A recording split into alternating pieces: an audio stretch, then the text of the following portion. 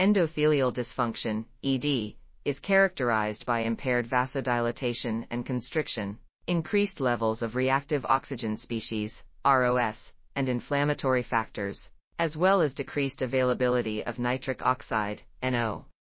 This has been linked to various diseases including cardiovascular disease, diabetes, and cancer. Several inflammatory biomarkers, such as interleukins, IL-1 alpha, IL-1 beta, IL-6, IL-12, IL-15, IL-18, and TNF-alpha, adhesion molecules, ICAM1 and VCAM1, and signaling pathways, NLRP3 inflammasome and disruption of hydrogen sulfide bioavailability, have been identified as potential markers of ED. These markers can help identify individuals at risk for developing cardiovascular disease and other conditions related to ED.